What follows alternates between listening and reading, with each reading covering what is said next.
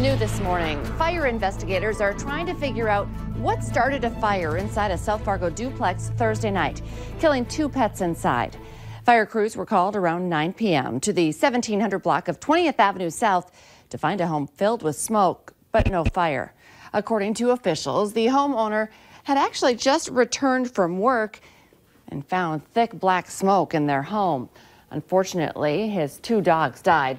At this time, officials say the fire burned itself out, but the cause of that fire is still under investigation.